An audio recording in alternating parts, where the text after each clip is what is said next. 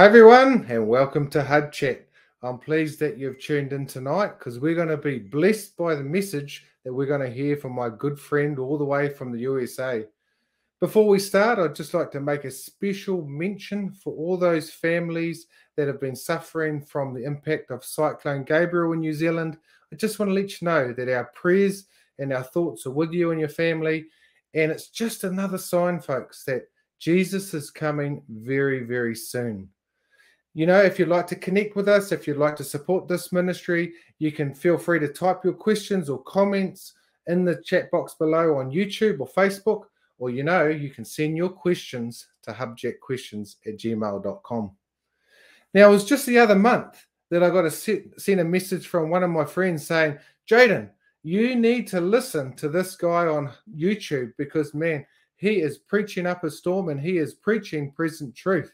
So, after listening to my friend Marko Kolic all the way from the USA, I decided I think we need to get Marko on to ask and to give us some answers to some big questions. So welcome to Hub Chat, Marko.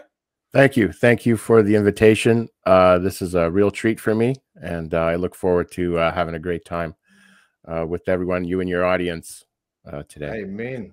But I do want to say one quick thing. I'm actually in Canada. Oh, wow. I'm in British Columbia, Canada, BC, Canada.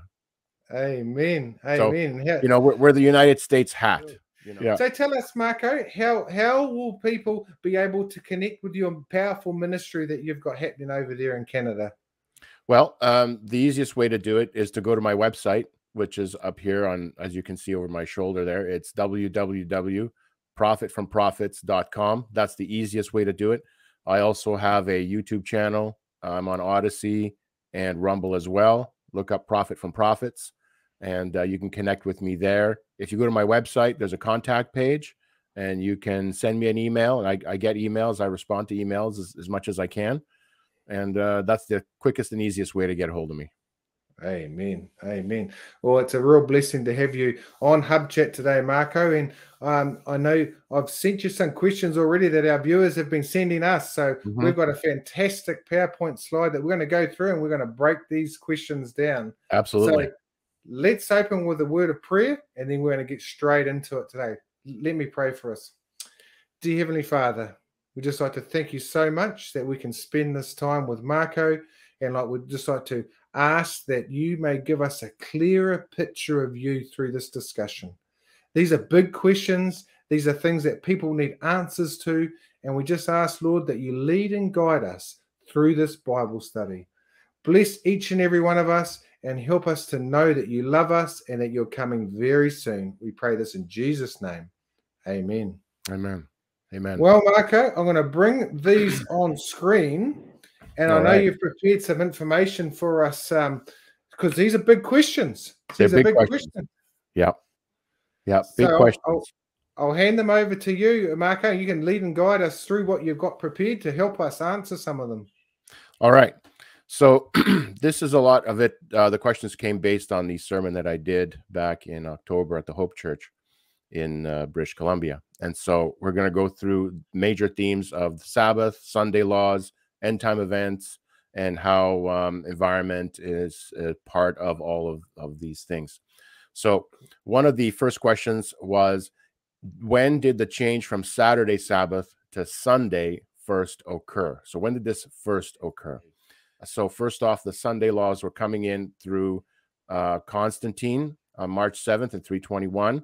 To get to that point, though, the Sabbath had to be eroded over time. So you can't just draw a line and say this is when people started to worship on Sunday instead of Saturday. It was a process of time that took centuries, in fact, because different places in the world actually kept the seventh-day Sabbath longer. So the further you were away from Rome, the longer that group of people were able to keep the seventh-day Sabbath, historically speaking. You just go through history and you'll see that. But right now, so we would have to say that the change began to occur after the disciples had gone off the scene. And more than likely, it's again after the ones that they had trained also had gone off the scene. But let's go to the Bible for a moment and see what Paul says. Paul says in Acts 20, verse 28, or chapter 20 to 28 to 29, he says, For I know this, that after my departing shall grievous wolves enter in among you, not sparing the flock. Also of your own selves shall men arise, speaking perverse things, to draw away disciples after them. So that's actually verses 29 and 30 of Acts 20. So we can tell here that after Paul departs, there's going to be people coming in speaking perverse things. And that's very interesting that he says speaking perverse things, because if you consider Daniel chapter 7 and verse 25, we know that the little horn power speaks great things against the Most High.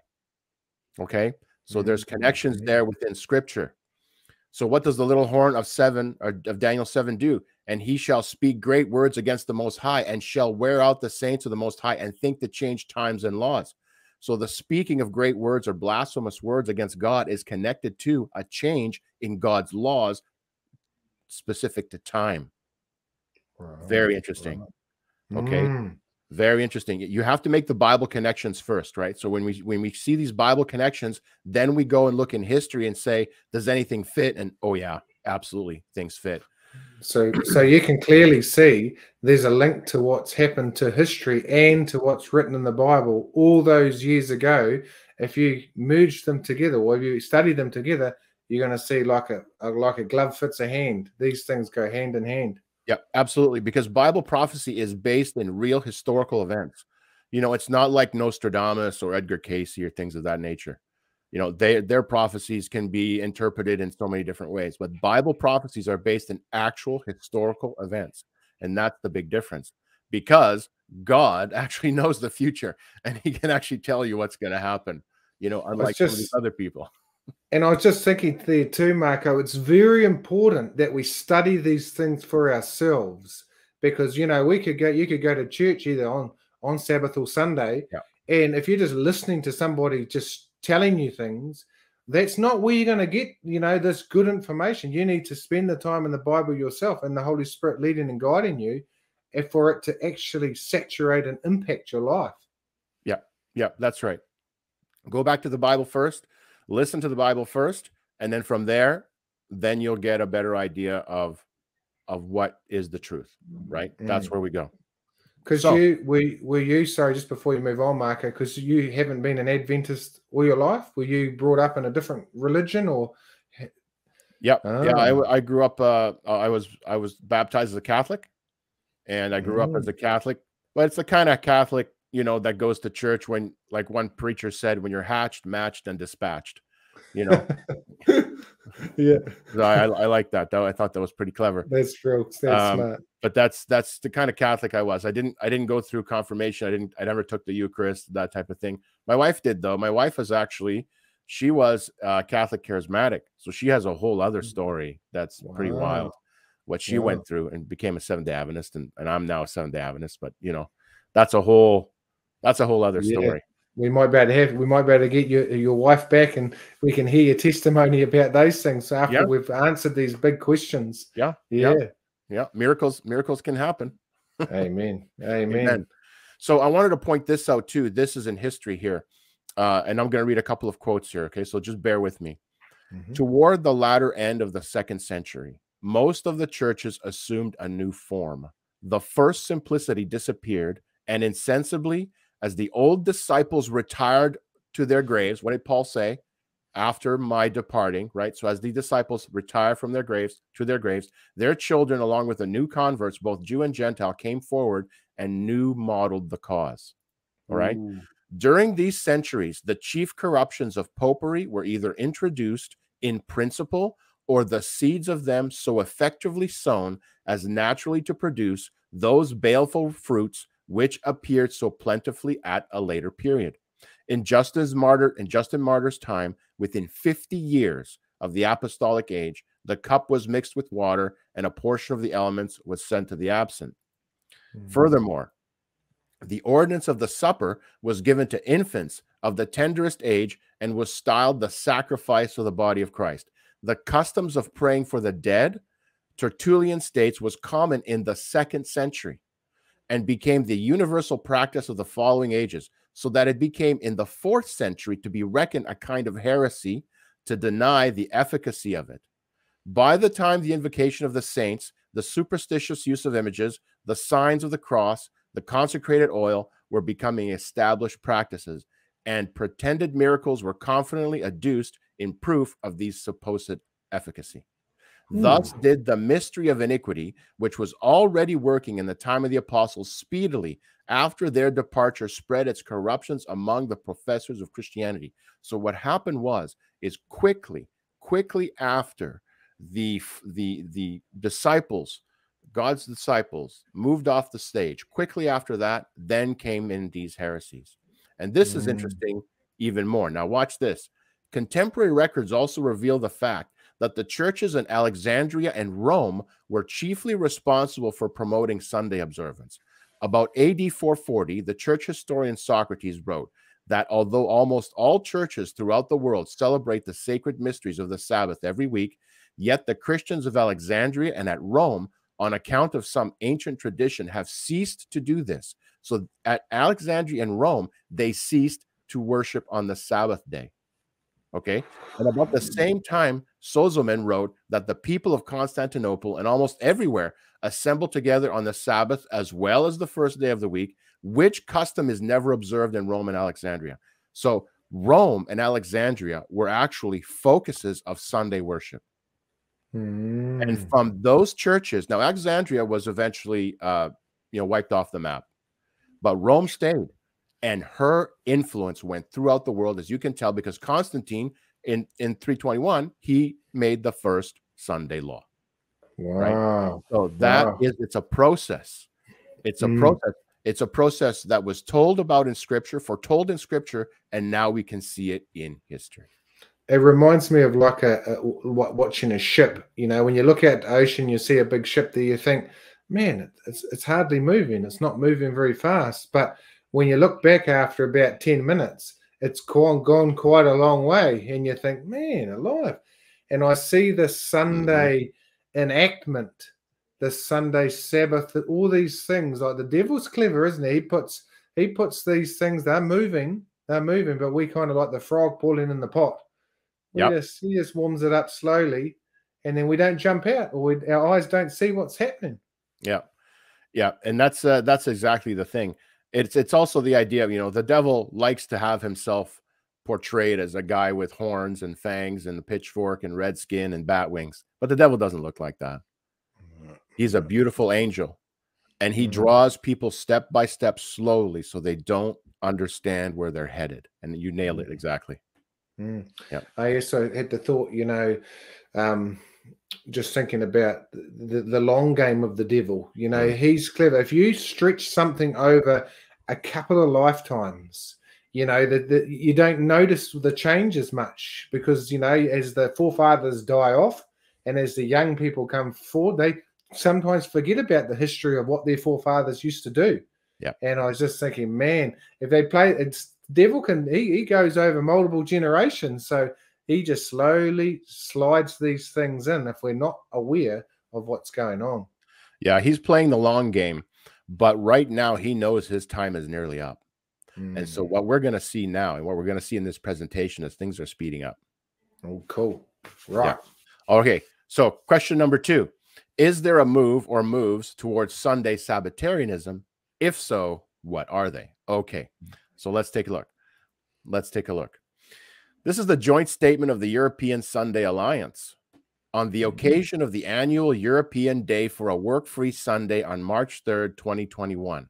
Now, this is interesting. This is the European Sunday Alliance, and it's also the Federation of Catholic Family Association in Europe. Okay, this is their joint, lovely statement. Now, look at this, where they start. On March 3rd, 321 AD, Emperor Constantine decreed Sunday to be a day of rest protected by law. Where do they even start? They start basing themselves way back in 321. And now this is 2021, and they're celebrating 1,700 years of Sunday law. They know where this comes from. So this is what I wanted to get your audience to know. This is a long game. It's a long game, The Sunday laws were, and they kind of fell away, but the spirit is still here. Don't be fooled. Okay. Wow. So it goes on. On the occasion of today's 1700-year anniversary of a work-free Sunday, the European Sunday Alliance recalls the lasting value of synchronized free time. It sounds so nice. It's like synchronized swimming. Yeah. Yeah. This isn't nice. In European countries, traditionally on Sundays, of course, they're going to say that. They didn't say the Sabbath, the true Sabbath, right? And the importance of protecting it. On this year's annual European Day for a Work-Free Sunday, the European Sunday Alliance calls on political leaders in Europe to pay more attention to the value of synchronized free time. This is especially relevant in times when COVID-19 pandemic has accelerated existing challenges of digitization by intensifying work and extending working hours, thus putting a healthy work-life balance at risk for more people. On March 3rd, the annual European Day for a Work-Free Sunday, the European Sunday Alliance calls on political leaders in Europe to put synchronized free time as a priority on the social policy agenda. So, yes, the answer is yes, these laws are wanting to come back. They are agitating for them to come back.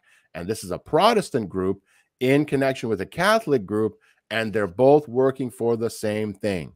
And they're both harkening back to the ancient law. And it sounds so good, Marko, doesn't it? Oh, free time. Synchronized swimming. Yeah, I can spend some time with my family, or I can just not work that day. But there's this underlying principle for me for the start is talking about having a rest on Sunday instead of and you start blending these words, don't they? The Sabbath. Oh yeah. Even though Sunday, I mean, it's not even correct. Yeah. Yeah. They'll just say traditionally on Sundays. Traditionally. What I also like about this, Marko, and you did this in many of your sermons, you're taking what you're seeing right now in the time in which we live in the news. It's out there, people. So you don't have to dig that much. You just have to type it in YouTube or in Google. It'll come up. Yeah, 5-minute search. They're there. It's happening today. Yeah, it's ridiculous what you can find.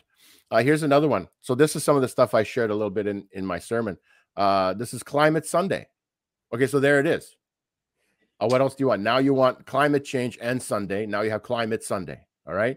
In the run up to COP26 in Glasgow, over 2,200 churches and church groups throughout Britain and Ireland participated in the Climate Sunday initiative. Anyways, it goes down and it talks about Climate Sunday services, right? And here at the bottom, they want to secure adequate national and international action. Okay, so remember at every point here, they're talking to politicians. In the previous slide I had, what were they talking about? They're talking to politicians. Here, they want to have adequate national and international action. Well, what is that? It's a law. It's a law. It's laws we're talking about here. Okay, let's not be fooled. Why do you talk to politicians? Because you want laws.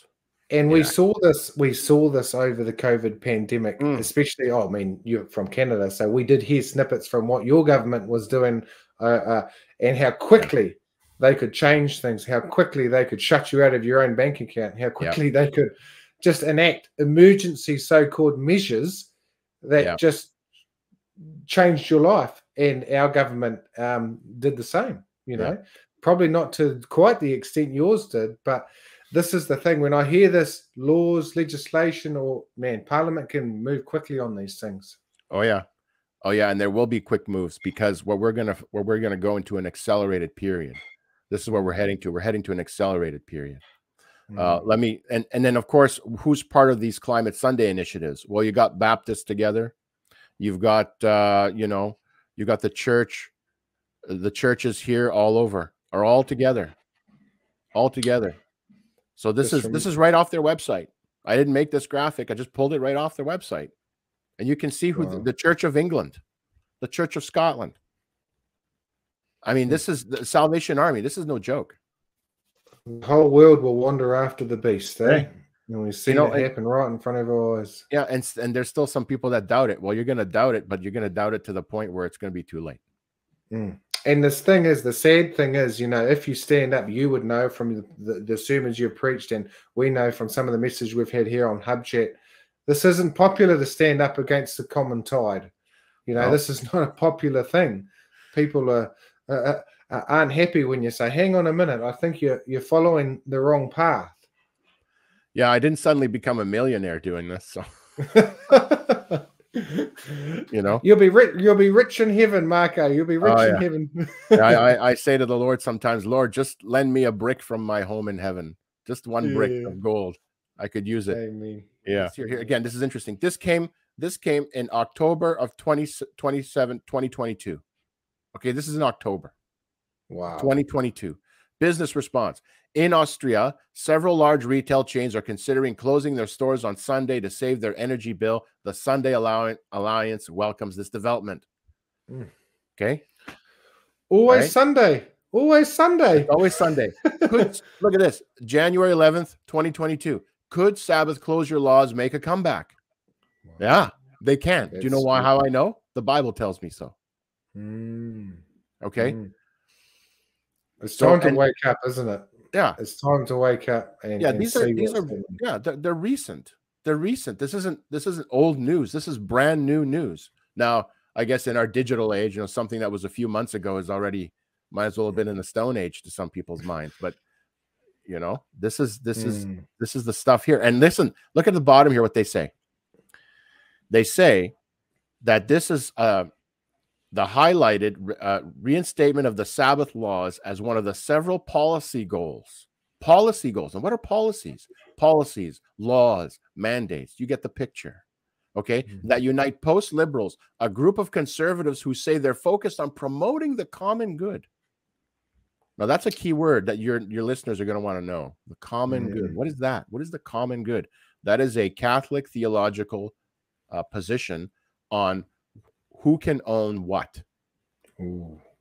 Yeah. Right? And who can buy and who can sell. All right? That's scary. So now the question comes, Laudato Si. What is this? So Laudato Si is an encyclical by Pope Francis. It came out in 2015. It means blessed be. Laudato Si is blessed be. And this letter is based on a poem by Francis of Assisi. Now, Pope Francis takes his name Francis from Francis of Assisi. And if you read that poem, quite frankly, it's pantheistic. Pantheism is the worship of God as nature. Okay? Which fits so well with this climate change, doesn't it? You're going to see it. You're going to see it. It's right here. So Scripture says, remember that Scripture says that Daniel 25, that he's going to change times and laws, that the little horn is going to want to change times and laws. Laudato Si indicates a clear connection between Sunday sacredness and climate action. Okay, so this is in Laudato Si. On Sunday, our participation in the Eucharist has a special importance. Sunday, like the Jewish Sabbath, is meant to be a day which heals our relationship with God. Well, that's a lie because it isn't. But anyways, with ourselves, with others, and with the world. Sunday is the day of the resurrection. It also proclaims man's eternal rest in God. Again, that's his idea. It's not biblical. But what you have here is in Laudato Si, you get Sunday language. And then you start getting sun movements. Wow. Okay. This is the sunrise movement. Look at it. Look at it. It's the sunrise movement. Okay. Now they're talking about hubs, and this is in the United States. A hub is a group of young people, because this is focused on young people. It's an under 35 youth movement. All right. A hub is a group of young people across race and class working together in their community to stop climate crisis and win the Green New Deal, or a Green New Deal. Hubs are one of the basic units of organization within the Sunrise Movement. They play a critical role in building our movement, people, and political power. Wow. Okay. Look at the symbol. Yeah, I was just about to say that, Marko. You can the sun worship, it is paganism to the highest, isn't it? This is the one that it's always there. It's always not there. Yeah, it's not a coincidence that you have Laudato Si come up with a praise of pantheism and Sunday worship, and then you have political movements that mimic it. Now, this looks secular. It's just a political movement. It is not secular. It is religious at its core. They will deny their religiosity, but you can't deny. Why did they come up with sunrise movement? How does this connect? Because it connects in Laudato Si. It's a very powerful document, and it's had a big effect. There's a lot that we could say about sun worship, isn't there? I was just thinking back to the 3 Hebrews and when Nebuchadnezzar set up the image, and the true meaning behind that image was Satan wanted to be worshipped. You know, there was a sun. Actually, I was doing a study on it the other day. It was actually a sun worship image. That's what the heart of it is. And we can hear, if we look and we can see this language coming through to us, and it sounds so sweet. Yeah. It sounds so nice. It sounds so gentle. But friends, you've got to have your eyes open. You've got to understand that the devil is like a chameleon. He will change. He will change from whatever he needs to be to lead you like a sheep. Yeah, and we're actually going to get into some of that because you hit on a point here that the devil will change. He's going to change the packaging. People are looking for an old packaging. This is what's going to catch a lot of people. Yeah, and I'd just like to share with my viewers, if you've got any questions, feel free to send them to hubchatquestions@gmail.com, or you can put them in the chat box below. But these are all questions that you've sent us. So Marko has really gone in and he studied them and he's just presenting them today. So thanks, Marko. Yeah, carry on, man. All right, thank you. And by the way, I love doing this. This is like a treat for me. So yeah, I'm really happy to be here and do this with your audience. So question number 3, why has climate justice become a rallying point for world religions? Well, yeah, you can see here, this is a meeting of COP27. Okay. The religious multiculturalism and an endangered species in the age of triple planetary crisis. So now all these religions are going to come together. Here's a bigger picture. And of course, who's front and center there? I think everybody recognizes this gentleman here. You know who's front and center? Of course, it's Pope Francis, right? Man. So let's take a look. Why has climate justice become a rallying point for world religions? Well, my point is that it's not just a rallying point for world religions, it's a rallying point for the world. Okay, now watch this. Why? Because number one, it's neutral. It's irreligious in a sense. Okay, it's non-denominational, crosses all denominational boundaries. It's not religious specific. So atheists, agnostics can get in on it. It's a subject that Hollywood, sports, business can get behind. It's international. It's intergenerational. It appeals to the youth. Wow. It is the perfect bait to swallow the Sunday law hook. So true. You know, I often wondered, you know, about say 10 years ago, how would Satan bring all those religions together? You know, just as before climate change, it was there, but it wasn't forefront and center. But man, in the last few years, the ecumenical climate movement has sucked everybody in to it. It's perfect. I mean, I don't like the devil, but I admire his genius, if I can put it that way. You know, I mean, I got to give it to him. Yeah, he came up with one crazy plan, and it works. He's been working on this for you know, many years, thousands of years for his final showdown. And look, I mean, to all our viewers, this has happened fast, you know, and if you've got your eyes open, you're watching it in real time now, even with this climate one. Marko was thinking how quickly it turned, especially with Laudato Si, and even with that last few news articles you had there, it became a religious movement. Before it was scientific, and not I've seen in the last couple of years as it's become like, okay, all the world religions need to push this thing. Like, man. And it's not just world, it's everything, sports, business, Hollywood, medicine, health, everything is going to be touched. And I'm going to show you that even more. Cool. I'm going to show you more. Watch this. Okay, let's go to question 4. Is there a link between climate change agendas and Laudato Si? And boy, I'm going to give you a treat today. Right. Now watch this. So Laudato Si comes out in, I think it's March of 2015. And here in June of 2015, you get suddenly CNN, here's their headline, The Pope's 10 Commandments on Climate Change. So don't tell me that letter has not affected anything. An encyclical is given to Catholics. It's not given to the world per se, but this encyclical has affected the world. And even the UN says that. And I'll show you that in a minute. So here you have Laudato Si's effect. It's already in popular culture to the point where there's a Laudato Si movement prayer book. Wow. You want to pray to the trees? Well, get the prayer book. I don't suggest it though. I don't suggest it. Don't do it. Such a new age shift, isn't it? Oh, such a real different way of doing things. And people just think it's wonderful. It's a hard shift. It's a hard shift, but people are kind of shocked by the speed. If you're not looking, you think this is not happening, but it is happening, and it only takes a few minutes to look. It really does. Only a few minutes to look. You can find all of this on the internet. I found all of this information free. Wow. Okay. Wow. Now, watch this. What does he say in Laudato Si? In Laudato Si, he says the climate is a common good. Remember what did I say? What did I say about common good? Do you remember that? Remember I said that there's a group of those Harvard people. They're talking about should Sunday laws or Sabbath laws come back, and they're all connected on the common good. Well, the climate is a common good.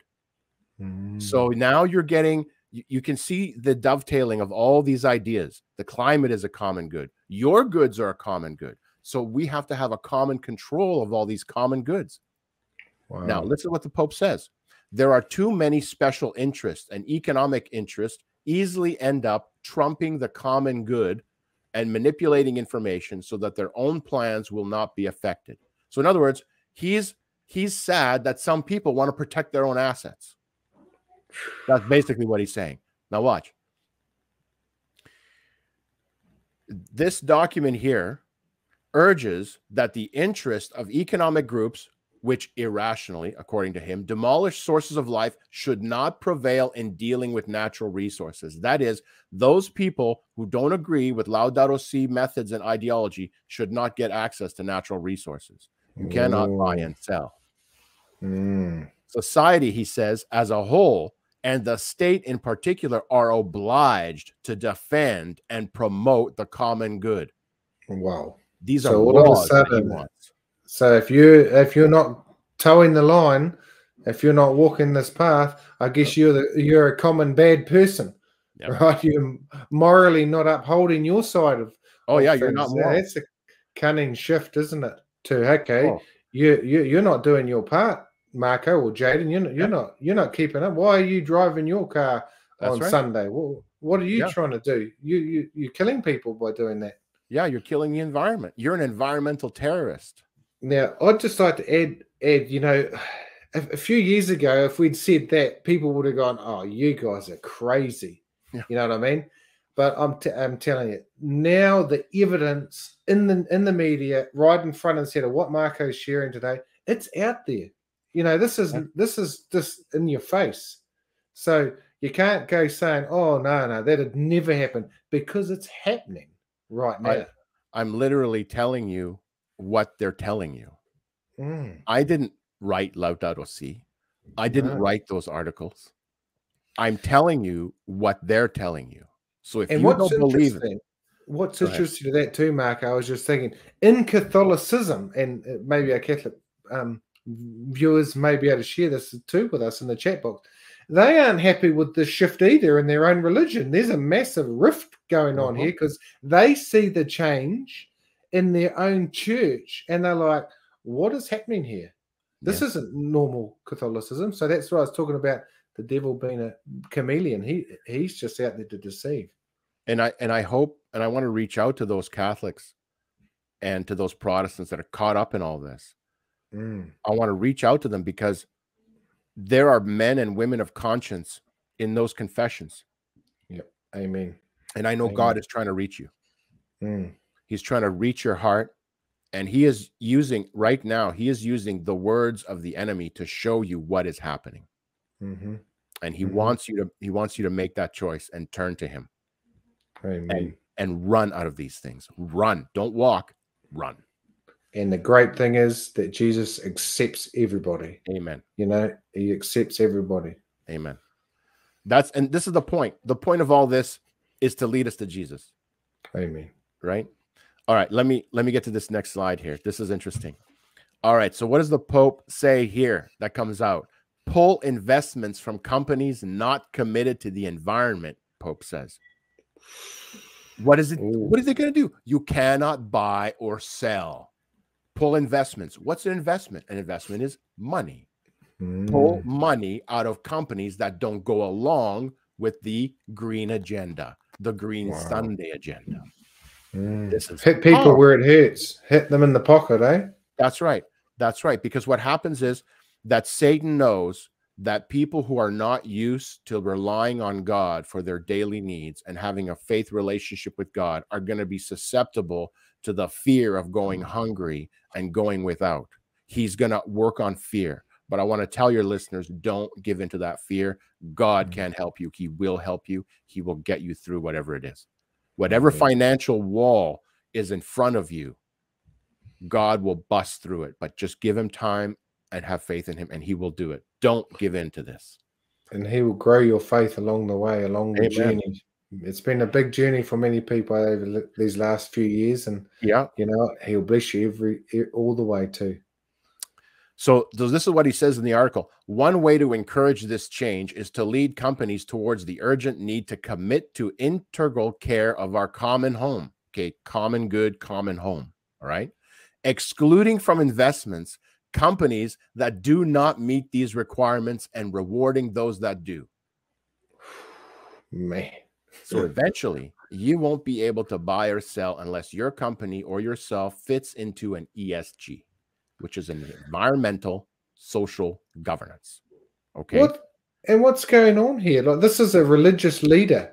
You think that they'd be talking about doctrinal, Bible-based, or even catechism-based, Catholic-based teaching, and we've got like this is almost business advisory. But we have to recall, and this is exactly the point. Jesus said, "My kingdom is not of this world." At no point did Jesus say, I want to do an embargo against the Romans. At no point did Jesus say that. Jesus came to preach the gospel, and people who are pastors are here to preach the gospel, not control the economies of the world. But this is fulfilling Revelation 18, the combination of the state and religion and economy. Read Revelation 18. This is going to collapse, though. This whole system that they're building is going to completely collapse. But now, watch this. Okay, let's take a look. ESG. So some of your viewers might not be familiar with what an ESG is. Okay, an ESG is basically a type of a set of rules that a company will look at and say, okay, well, is this company that we want to invest in, are they invested in the environment? Are they invested in social justice? Are they invested in healthcare, whatever it is? Okay, but there's certain key things that they have to be invested in. And this is from the business standpoint. There's one that comes from the political standpoint, and that one is called Social Development Goals, I think, SDGs. Now, SDGs have to be done by 2030, okay, politically. This is worldwide. It has to be done by 2030. But these ESGs, okay, are done by businesses to say, okay, are we going to invest and not invest? So these ESGs have been around since about 2006. Okay, so from 2006 to 2014, a total of $40 trillion worth of global economy has been tied to ESGs. Since 2015, since Laudato Si, you can see there's a sharp rise. And another $40 trillion in only 5 years this time has been connected. So a total of $80 trillion of worldwide economy assets are now tied into ESGs. That is, these companies will pull assets or will not buy or sell or have a governance that tells them, well, we can't invest with you because you're not diverse enough or you're not in the environment enough. Wow. That's a lot of money. That's huge money. I'm telling you, it's all tying up in a neat little bow. Now, look at this. Look at this. Let's take a look at monopolies for a moment. Only a few countries control, or a few corporations control tons of food. And I, I'm a Seventh-day Adventist. I'm going to say that openly. I am a Seventh-day Adventist. And I believe in the writings of Ellen White. And this is what she wrote. The work of the people of God is to prepare for the events of the future, which will soon come upon them with blinding force. In the world, gigantic monopolies will be formed. A few men will combine to grasp all the means to be obtained in certain lines of business. Wow. And look when that was written, you know. 1903. And it was a different landscape in 1903. But if we look at the landscape now, if we look out the window now to business, yeah, this is us. This is the way it is. This is where it is. Now, this gets even better. And I mean better by worse. Okay. Yeah. Unfortunately. Look at this. The United Nations Framework Convention on Climate Change. Pope Francis joins the climate fight, June 19th, 2015. This was shortly after his Laudato Si. Now, remember, the question here that I'm answering is, has Laudato Si, has it had any impact, in the world for climate change? And is it connecting anything? So I'm answering the question through all of this. Now, watch what they say. The Secretary General welcomes the contribution of all religious leaders, okay, and people of influence in responding to the climate challenge and in strengthening sustainable development. That's a keyword buzzword. If your institution starts doing sustainable development, watch out. So he looks forward to welcoming Pope Francis at the United Nations in September to address the UN General Assembly. The UN's top climate change official at the UNFCCC Executive Secretary, Christiana Figueres, said, Pope Francis's encyclical, so she mentioned specifically the encyclical, okay, underscores the moral imperative for urgent action on climate change, coupled with the economic imperative. The moral imperative leaves no doubt that we must act on climate change now. What are they connecting? Religion and money. So they're binding that thing together, okay. Binding as fast as they can. It's Revelation 18, brother. It's Revelation 18. Governments bound with religion, bound with economy. It's Revelation 18. Now, and it can gather, like you said, it can gather all religions, any denomination. Atheist, religious, it just binds them all together. Everything's bound together. Watch this now. The executive director of the UN Environment Program, Achim Steiner, issued the following statement following the release of the encyclical. Again, the encyclical, okay? The UN Environment Program welcomed Pope Francis' unambiguous call to action in the face of global environmental degradation and climate change. This encyclical is a clarion call that resonates not only with Catholics, but with all the Earth's people. Science and religion are aligned on this matter. The time to act is now. So what's the religion of Laudato Si? Let's take a look. What does he say? Pope Francis in Laudato Si says this: God has for each of his creatures, and which also unites us in fond affection with brother sun, sister moon, brother river, and mother earth. Hang on a minute. What is going on here? This is a man that's supposed to believe in God, but that doesn't sound like God language. That's a whole different language altogether. Yeah, it's called pantheism. Look, I'm telling you, this is all from the horse's mouth. Now, it took me hours to put this presentation together, but the material that I found did not take me long to find. Okay, I don't have to have any special access to any special database. I simply use a search engine. And they talk about Mother Earth a lot. This word Gaia, all these ancient pagan. You're gonna, once you do a little bit of scratching, you're gonna see some stuff in here. This is why we're presenting this, so that you guys need to open up your eyes and do a bit of searching yourself to see what's going on. Yeah. So watch this, brother. I'm gonna scratch the itch you just did about the ancient paganism. Thousands deify nature while they deny the God of nature. Though in an indifferent form, idolatry exists in the Christian world today as verily as it existed among ancient Israel in the days of Elijah. The God of many professedly wise men, of philosophers, poets, politicians, journalists, and the God of polished, fashionable circles, and many colleges and universities, and even some theological institutions, is little better than Baal, the sun worship of Phoenicia. Now, that's in the Great Controversy, 1888, page 583. Wow. Yeah, that's a book. That's a wonderful book. You can get that book online. Yeah, for any of our viewers who haven't read that book, if you want to know what's going to take place in this world, if you want to know what the future holds, This book here, The Great Controversy, this lays it out, written, you know, all that time ago, but it's coming alive in the times in which we live. So pantheism is, remember, is the worship of nature as God. And this is exactly what the Pope is doing. So is there a link? To answer question 4, is there a link between climate change agendas and Laudato Si? Well, the economy, buying and selling, morality, law and culture, science, health and environment, religion, pantheism, and Sunday. Oh, yeah, it's there. Wow. Exactly what. And if our viewers need to get this information, like Marko said, you'll be able to grab it on his website. Yeah, and if you've got any other questions along the way, feel free to type it in the chat box below, and we can connect you with Marko as well. So yeah, if you need anything more, because this is heavy stuff, but this is what we need to need to share with people.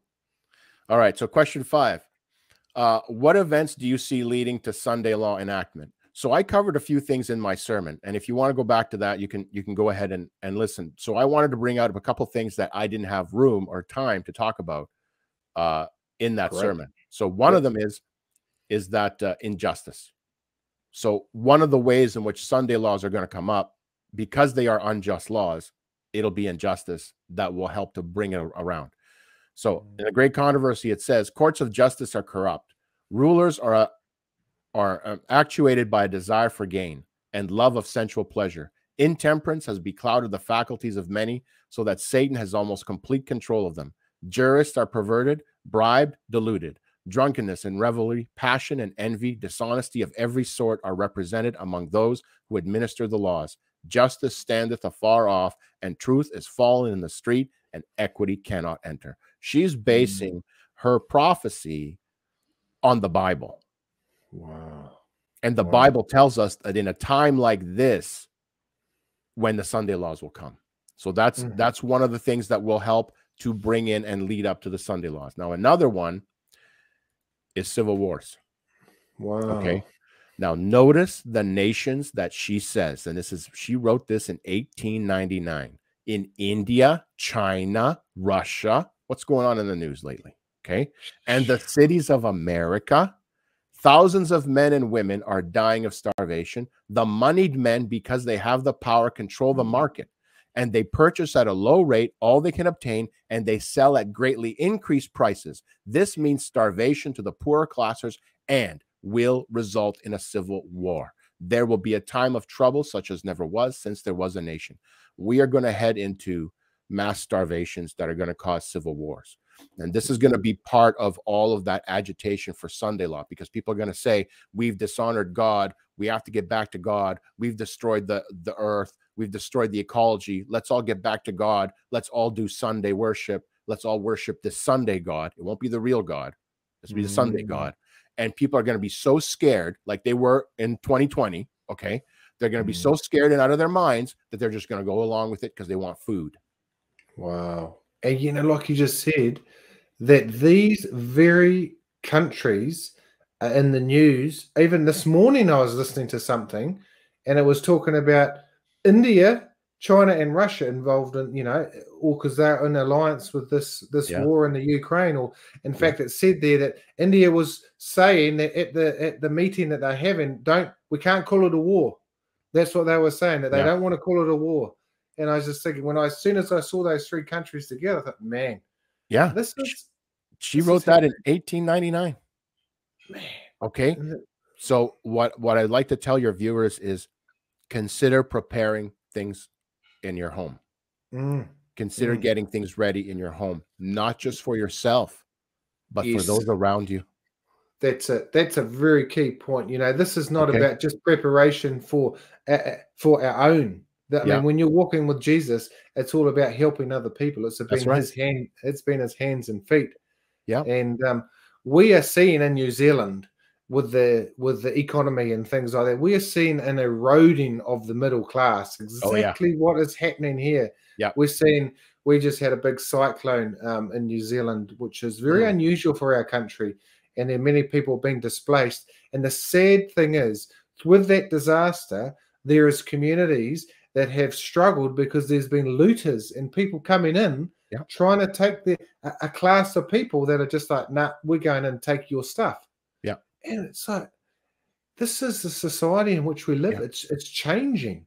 Yeah. It's changing. It's changing at such a rapid rate. So I want to urge your viewers to set some supplies aside.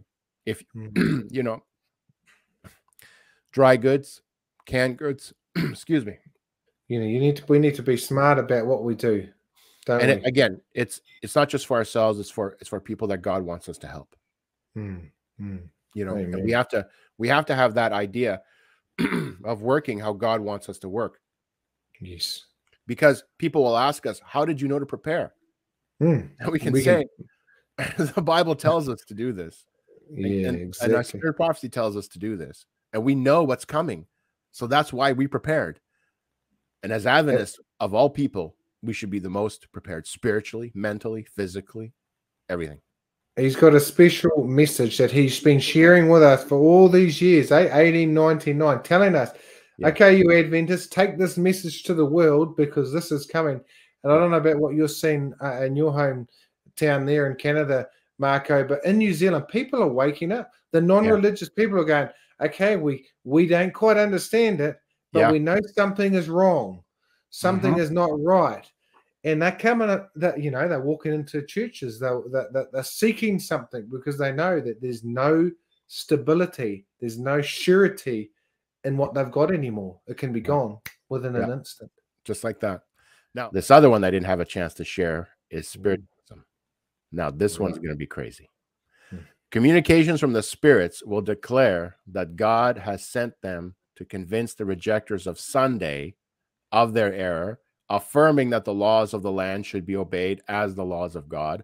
They will lament the great wickedness in the world, right? So they'll be social reformers. These spirits will be social reformers. And second, the testimony of religious teachers that the degraded state of morals is caused by the desecration of Sunday. Great will be the indignation excited against those all who refuse to accept their testimony. So the other thing that is going to lead people into the Sunday law is going to be through all of this unrest, through all of this disaster, through all of these things that are going to happen. Now, demonic spirits are going to manifest as your dead grandmother, as your dead uncle, your friend, your loved one, your dog. It doesn't matter. They're going to speak to you and they're going to tell you to do certain things and follow certain things. My wife had this experience when she was a charismatic Catholic. She had a I forget what saint she said it was. Of course, it wasn't that saint. It was a ghostly apparition come to her and say, pray for the world. And we've got to be careful for false spiritual revivals happening, don't we? There's a lot of stuff happening, and people will know what I'm talking about at the moment with that over there in the States. Yeah, but we just have to be so mindful because yes, you know, the devil is going to appear. He's not going to appear like you said, Mark. He's not going to appear with a pitchfork. No, he's going to appear as a heavenly angel. Yeah, just try to say, look, guys, actually, you need to follow along. You need to follow along with these man-made laws rather than what the Bible says because your interpretation's wrong. Yeah. That's exactly right. So those are some of the things that I see. Those three things that I see are going to be integral to the development of Sunday laws. Yeah, right, this is a big one, Marko. This question here comes through quite a lot. Yeah. You know, how will entertainment lead to false worship? So I'm pretty excited about what you've got to share here because this is relevant now. We're talking relevant. Yeah, absolutely. This is right now stuff. So how will entertainment lead to false worship? Well, you get already an idea. Who do these people meet all the time? Who do these people meet with, these entertainers? Who do they go to see? There's one guy. One common denominator. Okay, but let's take it from the Bible first. So in the Bible, you find this idea of social conformity through fun. Now, you may be asking, what am I talking about? Well, let's take a look.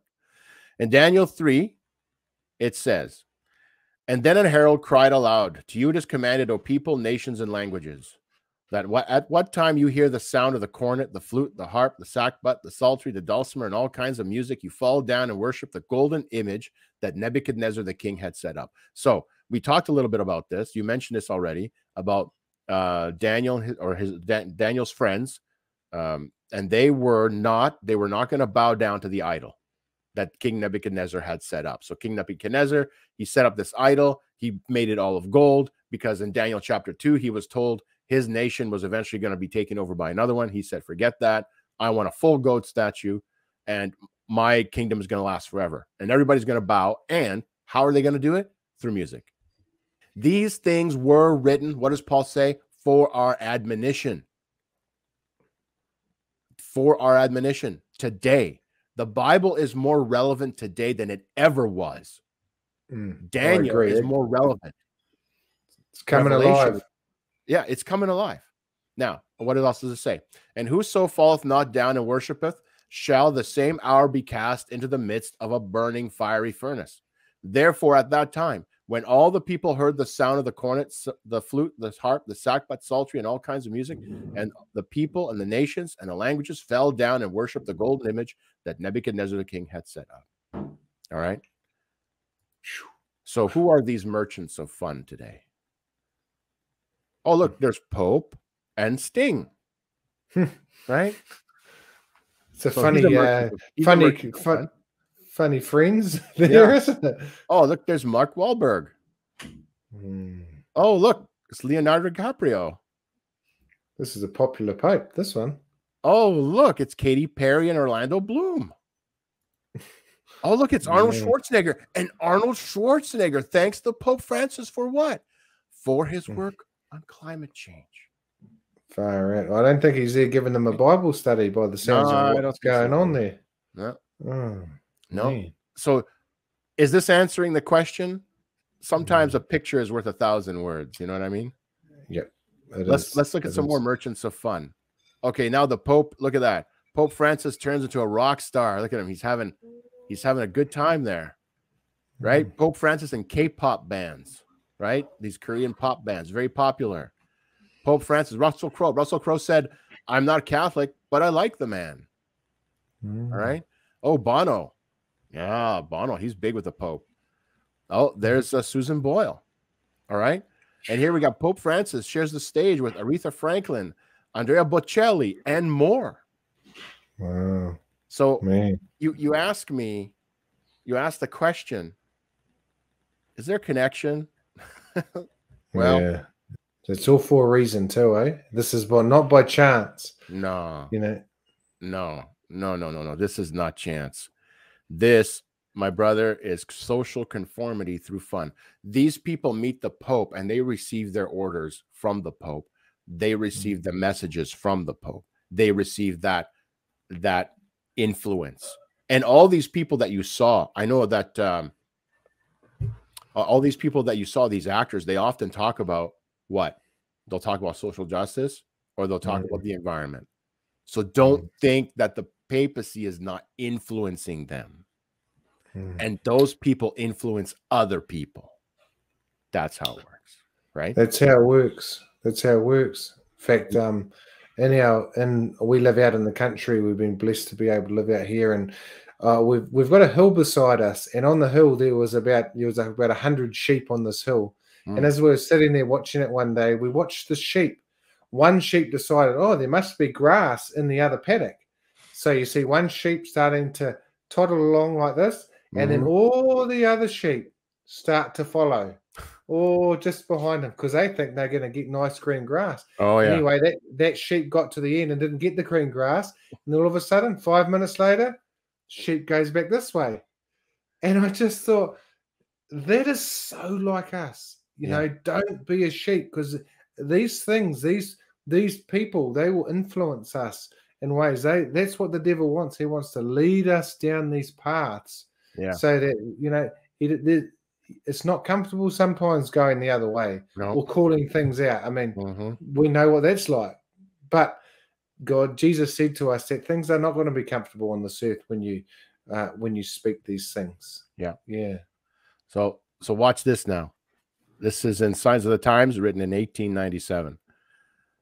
Trial and persecution will come to all who, in obedience to the word of God, refuse to worship this false Sabbath. So she's already talking about Sunday. Okay. Force is the last resort of every false religion.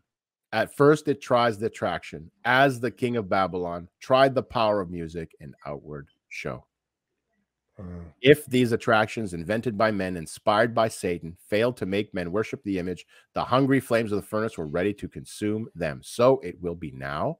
The papacy has exercised her power to compel men to obey her, and she will continue to do so. We need the same spirit that was manifest by God's servant in the conflict with paganism.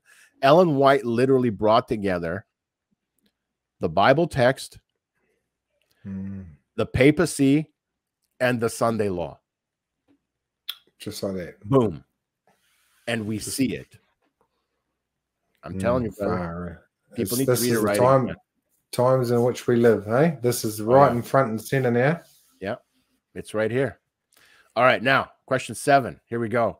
In one of your recent messages, you shared an interesting thought on the angel of the Laodicean church. Can you explain this further? Yes. Yes, I can. That's a big one. It's a big one. Okay. So, basically, angels in the Laodicean messages is pastors and leaders, and we can tell this for a few reasons. The term angel in Revelation 2 and 3, and it's actually the tail end of Revelation 1 as well, is angelos, and the meaning is messenger. Now, this can be human or angelic. Okay, so when you read the messages to the churches, it's actually messages to the angel of the church. It says, unto the angel of the church, write. Okay, so who is the one that God is addressing? He's addressing the angelos of Laodicea, the angelos of Smyrna, the angelos of Philadelphia. Okay, the angelos of those churches. Do we think that's an angel? Well, since the messages contain rebukes, we know that these are not angelic angelos, but rather these are human angelos, or their pastors, the leadership. Right. Okay. So it has to be the leadership, and the messages are primarily to the leadership. A lukewarm spiritual state results in decreased alertness, a slow response, and indecisive action. That's a very good insight. It's a very good insight. And this is the problem, because a church will rise no higher than its leadership. And this is what I was trying to get at, is that if the leadership is sleepy, if the leadership is not saying the message, if the leadership is not warning its people, they will be lost, and they will cause others to be lost. And I don't want anyone to be lost, neither the leaders nor the people that are under them. But I have to say this, that if your leader is putting you to sleep, don't go there again. No. Because you're in danger. You're in danger. I'm sorry. But we don't want to listen to just soothing words, do we? If you go to the Old Testament, go and take a look at what the Bible says, of what God says about shepherds and pastors. Look up that word in the King James Version. Look up the word shepherd and pastor in the Old Testament and see what God says there. It will turn your hair white, what God says to them. Like, God is not messing around. God will have a pure ministry. He will turn this around, but it will be through terrible judgments. Wow. So that's what I was trying to get at. And the idea is, thus the poor spiritual condition of the church is a result of poor pastoral leadership. And the thing is, we need to pray for our pastors. We need to pray for them. But at the same time, if you can see that they are refusing the truth, they will lead you astray. They will lead you to be put to sleep. Don't go. Absolutely. And, that's what we're told, to test every word that comes from. Test what we're saying to do today too. Don't just go, oh, well, this is must be gospel truth. We want you to go back, and we want you to study this sort of stuff. We want you to be ready, because this is important for you to know it yourself, to be led by the Holy Spirit, to be guided, that let Jesus lead you all the way. That's the most important things. Yeah. Okay, question 8, and then there's one more question after that, so we're almost done. Cool. Question 8. Jesus rebukes the Laodicean church for being rich, blind, and naked. How can I turn this rebuke into a blessing? It's a great question. Yeah. It's a great question. Ooh.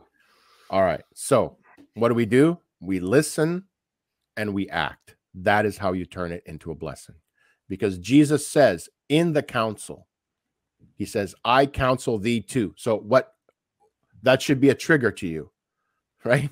If Jesus says, I counsel you. Like, this is bad. This is bad. I counsel you. So what should you do? You should listen, and then you need to act. He doesn't write this church off completely, does he? No. Isn't it amazing? He's given us hope. He's saying, right, I love you, so I've got a message for you. Here it comes. Yeah, exactly that. He says, first off, buy of me gold tried in the fire, that thou mayest be rich. So first off, we have to admit that we're poor and that we need his richness. No matter how much we have in physical coin, you know, it's not that counts. It's what we have inside. And so the tried gold is an experience with Christ. It leads our character to stand the test of faith. Wow. Okay. So we have to start developing a relationship, an honest relationship with Christ. You know, the problem, and this is what I raised up in my sermon, is that a lot of us are like Peter. Peter said, oh, Jesus, I'm going to do this for you. I'm going to do this for you. And Jesus turned around and said, no, you're not. You're going to betray me. And Peter said, no, there's no way. Peter did not believe the estimate that Christ put on his character. And we have to believe the estimate that Christ puts on our character, and it isn't good. But that's okay, because if we accept that admonition, we can move forward with Jesus. Wow. But if we deny that, yeah, and we see the change in Peter, don't we, from the admonition? You know, we see, you know, Jesus never gave up on him. So I'd like to encourage our viewers, you know what, we fall over, we slip over, we make a mess of things, but Jesus is always there to call us back, you know, and that's what this message is all about. Yeah, he is the good shepherd. And this is good news for us, okay? It's good news. And then he says, and white raiment, that thou mayest be clothed, and that the shame of thy nakedness do not appear. So the white raiment is the righteousness of Jesus. The reformed Laodicean will claim the goodness of Christ alone, laying aside their own accomplishments as of no value. All right? So the reformed Laodicean, we look at what we've accomplished and we say, Jesus, I need to do your works and your righteousness by faith, not my own self. And we have to lay ourselves aside. It's a hard message to take because it lays our pride in the dust. It's a hard message to take, but Jesus will strengthen us to do it. Now, what else does he say? And anoint thine eyes with eye salve, that thou mayest see. The eye salve will permit us to view our true condition before God and acknowledge his estimate on our character and accept his remedy. Wow. Now that's important, isn't it? That's important. You know, you might know all the prophecies, you might be able to recite scripture, you might be able to do all these things, but you need to have that personal relationship with Christ. Yeah. And he will reveal, if we ask him, he will reveal our true condition. He will open our eyes to what we really are, but not leave us as we are, either if we follow him. That's right. And then he says, as many as I love, I rebuke and chasten. So that's good news because he loves us. If he rebukes and chastens you, he's treating you like a son or a daughter. You're not a slave. You're not a tool, a nothing. You are precious. So if you're being rebuked, that means he sees you as precious because he wants you to change. If God didn't value you, he would just let you go. Wow. That's a wonderful point. Wonderful point. Right? Be zealous, therefore, and repent. That is, turn yourself around. And you have the power to do that because God gives it to you. All of this leads to repentance and a turning from lukewarm to white hot, from damnation to sitting on the throne of the one that loves us enough to tell us the truth. Isn't that amazing, eh? You know, that's what it's all about here. Yeah. Jesus transforming lives. That's what he's trying to do. That's his business. Yep. That's it. So hopefully that answers that question. And I really want to encourage your listeners, you know, none of us are, or I should say all of us are struggling with different things in our lives. Yes. And I wanted to be sure that everyone knows that God does love you very much. Amen. It doesn't matter what religion, if you're religious and you're from one of these backgrounds that you're like, wow, I've been deceived by it. Don't worry, we've all been deceived. We're all on the same level. You know, we're not here trying to trying to upset Catholics. We're against the system, but we're not against the people. Yeah, that's really important for you guys to understand. Exactly. Satan wants you to look at the world a certain way, but God wants to open your eyes to see what's really there. And if you have been involved in anything, and I know that people are involved in levels of things that are truly demonic and evil, of a level that most people can't even conceive. And even if you're at that level, God can save you. God saved evil King Manasseh in the Old Testament. That king was an evil, wicked king. He was a pagan worshiping, child sacrificing king. But God even turned his heart. So I want to put that out there, because I know there are people out there that may be hooked into things that most of us can't even dream of doing. And you wonder, how do you come back from that? God can bring you back from that. It's going to be a struggle. It's going to be a struggle. Yeah. But God can bring you back from that. All right. Amen. Last question. Here we go. Ecclesiastes 5:9 says, there's nothing new under the sun. In light of Bible prophecy, what things can we learn from past events that will guide us with current events? This is the point. And we talked about this briefly. Packaging.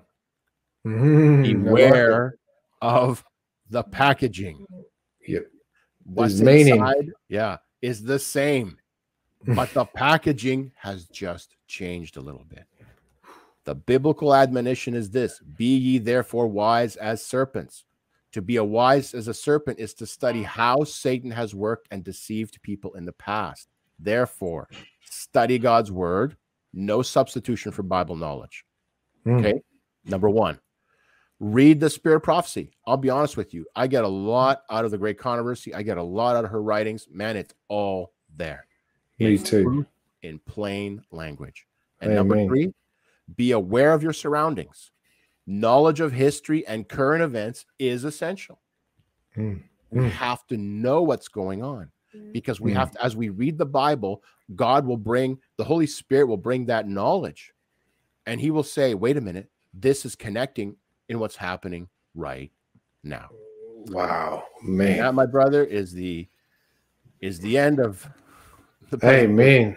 Thank you very much, Marko. That's a real blessing. And you can see there, if you want to connect with Marko, just go to Prophet from Prophets and you can follow him on those links there. And man, there's some powerful messages on your YouTube channel. So I'd like to really encourage our viewers to jump on there and have a good look. And Marko, I know you touched on there the mark of the beast and a few other things. We're going to have to get you back, brother, to dive deeper into some of these big subjects. And we'd just like to encourage all our viewers, keep looking up to Jesus. Keep your eyes focused on him. Beware of the packaging from all this other stuff, but keep looking to Jesus and you'll have discernment. You'll get the eye salve so that you can see clearly. Marko, would you like to finish off this session with a word of prayer for us tonight, please? Absolutely. Let's pray. Father in heaven, what an absolute privilege it's been to commiserate with my brother all across the world and all the people that will listen. And I pray for the both of us here, and I pray for our listeners, that your Holy Spirit, Lord, would help us to wade through all of this information, because there's so much. And give us the spiritual discernment, give us the mental focus, give us the physical power to be able to make right decisions at the right moment, at the right time. Let us hear your voice and let us act and do your will, so that we can save ourselves, our families, and our neighborhoods. In Jesus' name, amen. Amen. Amen. Happy Sabbath, everybody.